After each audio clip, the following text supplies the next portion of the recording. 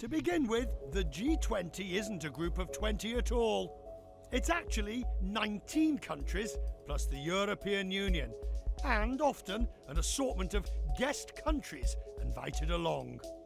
The idea of the G20 began in the late 90s when the Asian financial crisis rocked global markets. I have been working, as you know, all week long with people from all over the world on the international financial crisis. A meeting was called, but who to invite? Legend has it the Germans and the Americans scrolled down a list of countries, arbitrarily picking and choosing. The first G20 was held in Berlin in 1999 and consisted of finance ministers and central bank heads. Then, almost a decade later, the world faced a far greater challenge when the subprime crisis triggered a near total financial collapse. The stability of the financial system is of paramount importance.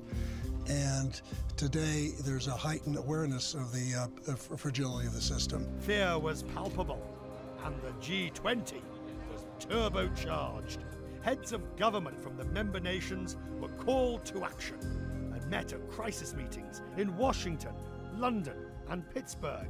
This was the golden age of the G20. For a brief flicker of a moment, the world was experiencing such incredible instability, the worst recession that we've seen since the Great Depression, that everyone wanted to at least show the public that there was a level of agreement. During the financial crisis, the G20 leadership pledged about $1 trillion in new stimulus. That goal was roughly met, but other proposals went nowhere.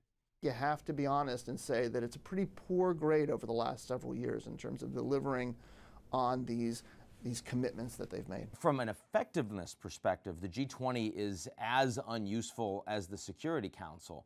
You're not getting consensus on anything. There's been a proliferation of Gs in global diplomacy. You've got the famous G7. Then there's the G10. The G15 of developing countries. There's even a G77, but frankly, that's a bit big to be of any use.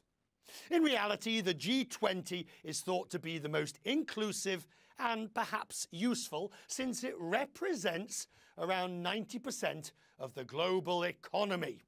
All in all, there is some merit in the G20. It is, in a way, as I've called it, muscle memory. It is that countries meeting together get that practice of working on problems. And so should we have a major crisis again, that infrastructure will be in place and ready to be utilized. So ready on here? The G20 does do effective work at the finance minister level. But I'm a skeptic, because if the recent past is any guide, expect little more than that communique from this weekend's G20. Richard Quest, CNN, New York.